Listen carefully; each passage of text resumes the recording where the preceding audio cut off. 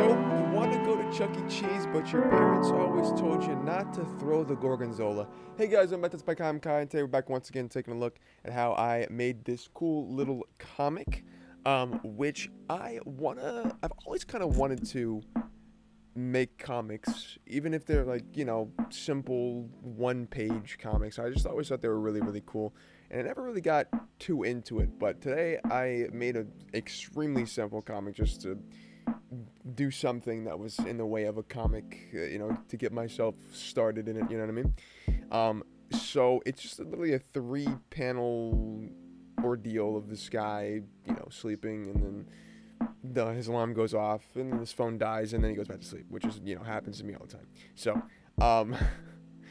that's the reason I came up with it. But the biggest thing that I want to talk about is, obviously the way that I created it, but the thing that is really, really cool to me that I wanted to share was a lot of the times when we draw things, especially if you're using a drawing tablet, people are always like, oh, pressure sensitivity, this and that, whatever else, and a lot of the times you'll have lines that, like, your line art will be, like, the size of the line will, change depending on how hard you press or how soft you press on your drawing tablet or whatever you're using.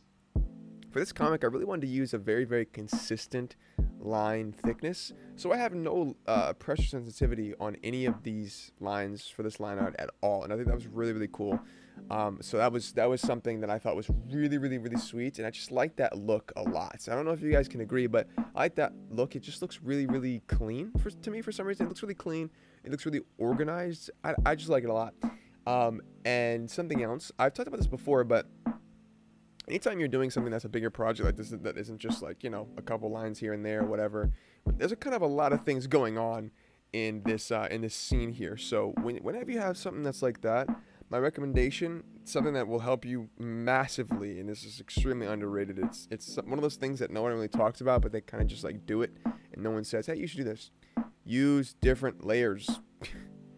even for small things. Not just for big things like, oh, the characters in the foreground and the background's in the background. No, use different layers on everything that intersects with each other. So for instance, those socks are on a different layer than the floor is, and then the phone is on a different layer than, actually the phone's not on a different layer than anything because it's not intersecting anything, but you guys get the idea. If it's intersecting with something, put it on a different layer so you can always go back, move things, get rid of them if you don't want them anymore, move them around, who knows, just put them on a different layer. Just trust me, it makes things so much easier, especially like I said, when you start coloring things, when you want to when you want to go back and change something maybe.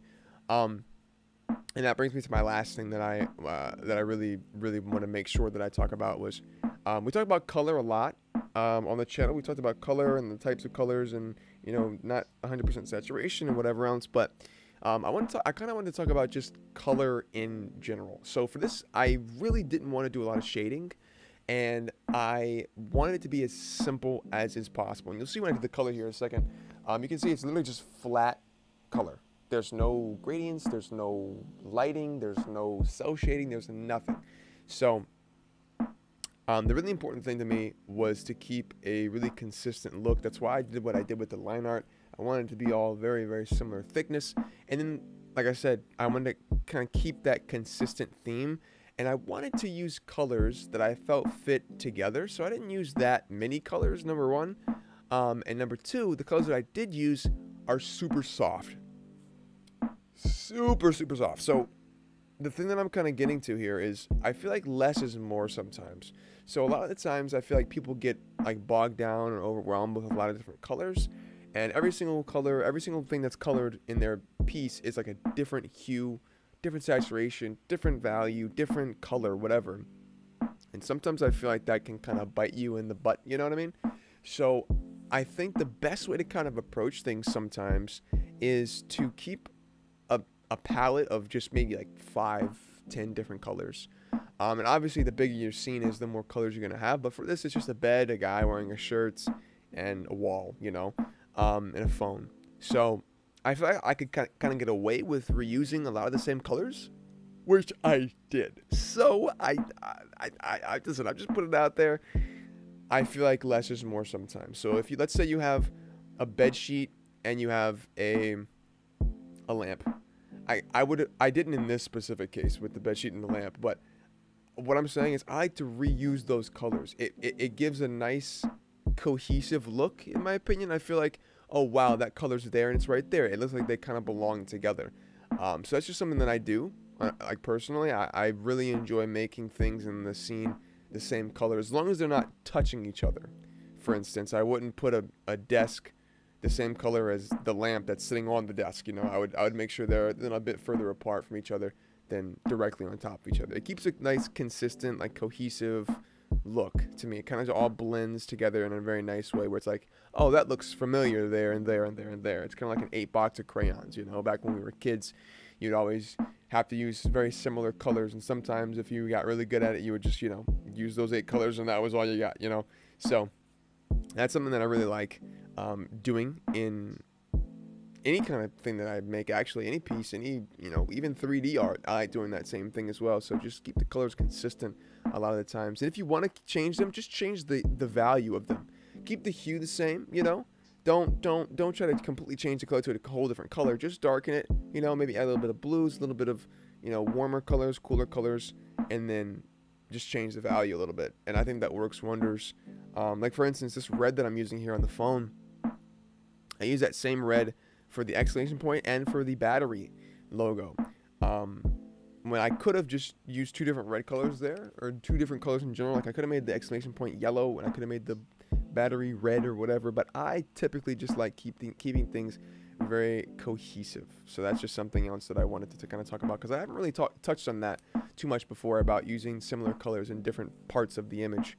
And finally, the the other thing that I want to talk about was just the way that I kind of had fun with this a bit. So I've recently talked about having fun while you're making art, or else you won't really feel the art the way you really should, the way that, you know, art is best done, just by having fun and just kind of throwing it to the wind and seeing, you know, what happens. Not over processing everything you do, but I like having fun with art. So I just went ahead and I kind of added some things that I thought were funny, like the Jaws. I recreated the Jaws poster, which I just thought that's just a nice touch for no reason. So essentially what I'm saying is just kind of fill out the space. You know, I could have just had it as, oh, he's just laying in a bed, but I added socks, a little shirt there, whatever that is, and then a charger. You know, I added the Jaws poster. All that's completely unnecessary. It just kind of fills the room out and makes it look like it's lived in. You know, the glass of water as well. So try not to like hyper focus or fixate on just the story you want to tell, essentially. Kind of also think about, yeah, this kind of makes the scene feel a little bit more homey, a little bit more personal. And that's what all those items do: the socks, the poster, the, you know, whatever, what have you. Kind of just, you know, like I said, have some fun with it. You know, fill the space. I kind of thought things looked a little blank in some areas, so I kind of just put something there, you know. But don't overdo it. Sometimes you want to keep a nice, clean look. You don't want to add too many things into space, and you'll clutter it. You'll clutter like the visual eye candy. You know, you want someone to look at a specific thing, but just kind of add some things here and there. Have some fun with it. Do something funny. You know, enjoy your arting, essentially. But yeah, I hope you, ladies and gentlemen, enjoyed this first comic of hopefully many. I really enjoyed this. I want to do more complex comics, more, you know, not just this guy laying in the bed, you know, actual dialogue bubbles, you know, whatever else. But this is a really nice first comic to kind of go off of. So hope you, ladies and gentlemen, enjoyed it as much as I did. I will see you in the next one. But until then, bye bye.